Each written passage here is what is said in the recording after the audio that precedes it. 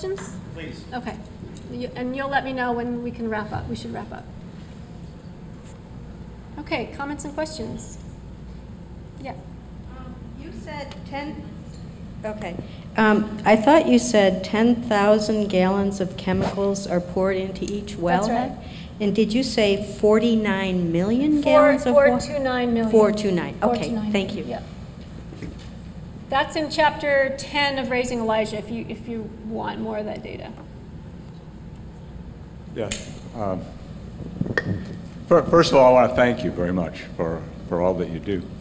But I did have a specific question, and that is that the geology in our area is very different than, say, in Texas. And I've heard that the amount of the fracking fluid that comes back in our region is a lot less than in Texas, for example.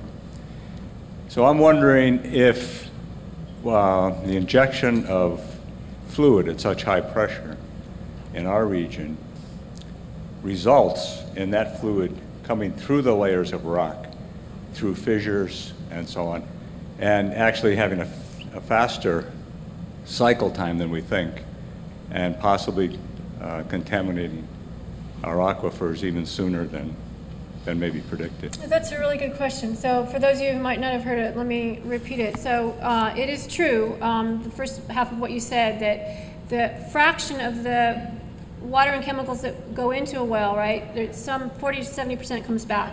That's a really variable number because in Texas, that's a very, the amount that comes back and the amount that stays in is much different than it is here. So the fact that in here we get less back, does that mean that there are more fractures and fissures that it can find its way into?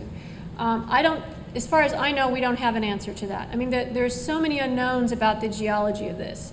And having befriended Tony Ingrafia from Cornell University over this last year, I direct all my questions like that to him. Tony Ingrafia is probably one of the 3 world's experts on fracturing in deep shale formations. That's just what he does. I guess he doesn't like to be called a geologist, he likes to be called a geological engineer, but he certainly knows a lot of geology. And so I'm surprised at how many of my questions to him come back that we just don't know the answer. So although I don't know the answer to that, there is one risk that I think you'll hear more about from Ron Bishop when he speaks. And that is all of the abandoned gas wells that we already have that are like little cocktail straws that stick down into the Marcellus. So you know that natural gas drilling was invented here in New York in something like 1849. So we've been at it for a long time, these vertical wells. And so there are thousands of vertical wells that either hit, were dry, right, or that tapped out all the reserves and now are abandoned. Those are entirely unmapped. So we don't know where they are, and a lot of them have never been filled with cement or anything. So although the gas companies will tell you that the shale layers over top of the Marcellus form an impermeable lid, what they don't mention is that that lid has already been breached by all of these kind of voodoo doll-like gas wells that form connections between down there and up here. So that's a known hazard, and that actually keeps me awake at night thinking about that. Then you raise the possibility that there are naturally occurring fissures. That I don't know. I don't know if anyone knows. The gas company says they do, and they might be right, that there are none, but I don't know. We know, for example, that there's a state park near here, Salt Springs State Park in Pennsylvania, where water comes from below the Marcellus and brings salt with it to the surface. And so there are natural processes, I think, in this area. Yeah, that may be, I don't bring water right. from those great depths. And the other factor is, of course, that we have radon here. Yeah. And that comes from certainly that depth as well. Right, yeah. So, I mean, there are a lot of things to think about, and as far as I know, there are no good answers. One of them is when we, well, let me say it this way. There's another difference between Texas and our area, which is that we don't have the kind of geology that allows for deep well injection. So when all that poisonous frac fluid comes back up, 40 to 70% of 4 to 9 million gallons is still a whole lot of stuff, and now it's really poisonous and it has to be disposed of. There is no technology that we've ever invented that can turn that poisonous frac fluid back to drinkable water. We know that, right? You can't filter radioactivity. That's the lesson of Japan. So where are we going to put that? So out west, they actually inject it under high pressure back down into the earth in these deep well injections, so for better or for worse, right? But we don't have that option here in the east. And so up to very recently in Pennsylvania, we've simply taken that frac fluid into sewage treatment plants and run it through sewage treatment. And we know that not all of the stuff that's in there can be filtered out because it's ended up, for example, near Pittsburgh in people's drinking water to the point where they couldn't drink it anymore because it had so some certain heavy metals in it.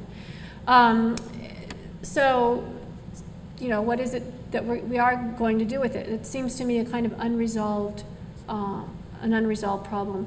According to the gas industry representatives I heard testify in Albany at the hearings last week, they recognize that kind of open pits are not good because they allow the evaporation of a lot of the volatile toxics. So they're talking about perfect containment and as well creating setbacks. So I think it's important to ask ourselves if that is sufficient for us, because it would mean turning vast acreage of upstate New York into no man's lands where we would permanently store hazardous stuff. And all these wells would be set back, you know, we can argue about how much, 150 feet, 350 feet, but that would mean for every well and for all the stuff that comes back, a ring of a no trespassing zone would have to go around. And if you do the math, a circle that's with a radius of 150 feet is a couple of acres. 77,000 wells are planned. Even if some of those wells are all on the same pad, you end up with an amount that's hundreds of square miles of land that would never be able to develop for real estate, never be able to be used for recreation. Nobody could build on it, nobody could go there, and so forth. And so is that, how does that affect our tax base? I mean, these are all kind of unanswered questions, I think. So the disposal of the frac fluid is something important, which reminds me that something that Frac Action, a very good group I've worked with before, wants me to let you know that there is, in fact, a letter to Governor Cuomo that could use your signature, which would ask for a permanent ban on hydrofracking for oil and gas in New York State, but also for labeling that poisonous flowback fluid hazardous waste. So it would have to be disposed of as hazardous waste. And you know, any other kind of hazardous waste couldn't just go into the sewage treatment plant, downstream of which people draw their drinking water. So, so take a look at the table right outside the room here and see if you can add your voice to at least getting the stuff labeled for what it is. I guess you can't answer this question either. Do we have any idea what the fluids that are used are, that are injected to do the fracking? We do and we don't. Because right now fracking is exempt from the Safe Drinking Water Act, in that act is part of our right to know law, right? And that would require a disclosure of all chemicals that are released into the ground, for example. But because of that exemption, the companies are not required to disclose what their secret formula is. So we don't know for any individual well what's going into it, which creates a problem for a sewage treatment plant because then they don't know what they're receiving and how to deal with it. On the other hand, we do have a kind of master list of all the chemicals that frackers have available to them to use. And probably the best place to go for a description of that list is the Endocrine Disruptor Exchange in Colorado, which is kind of the standard bearer for understanding what the chemicals that are used in fracking really are. And the website for all that is in the back of my own book, Raising Elijah. So they have compiled a list of about 400 or 500 different chemicals that we know are used in fracking. That's not to say that 400 to 500 chemicals are used in any individual well. Usually the frackers are going to choose from about a half a dozen or so of those chemicals. Another uncertainty is introduced because nobody knows, not even the oil and gas industry, what's in the flowback fluid, because it contains all of the elements that are down there naturally under the ground, and those vary from place to place. So in one place you could have a lot of benzene, someplace else you might not have any. Someplace you might have a lot of arsenic, a lot of brine, a lot of barium, and so forth. So nobody's testing for what comes back out of the water. Excuse me. Hi, Sandra. I just wanted to say that we do have a DVD that's put up by the Endocrine Disruption Exchange at the New York Residents Against Drilling table. Theo Colburn is the director there, and you can look for her DVD there. Okay. There's somebody over here who has a comment. I wanted to ask you about seismic activity. I understand when I first asked Grafia about it, he said that wasn't the biggest concern, but there's been an increase, I think, in Arkansas and some other places. If you could comment a little bit about that. Yep. And so there's a concern, can fracking cause earthquakes? And in Arkansas, there is a kind of a cluster of low-level earthquakes associated with fracking activity, but it's important to point out that that was from the deep well injection of the waste, not from fracking itself. On the other hand, more recently in England, which did start fracking, very recently 2 small earthquakes were associated with fracking, and so therefore that activity has been halted until they can figure it out. We're not really in a seismically active area here. That's not among my biggest concerns about what will happen here.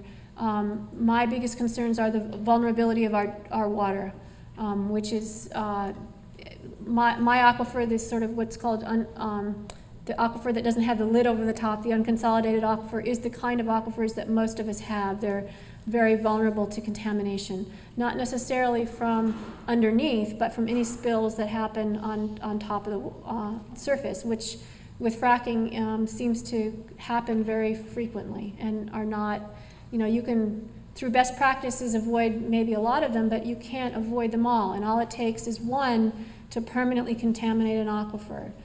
So that's my biggest concern, that and the air pollution issue. I talked a lot about air pollution in Vesto last month. I didn't hit on it here because we're at a water festival, but the air issues are at least as important as the water issues. With 1,000 tanker trips required for every well, this will fill our rural back roads with fleets of 18-wheelers hauling hazmat and putting diesel exhaust into the air. All the compressors and the condensers also run on diesel. So almost certainly we'll be blanketed with smog.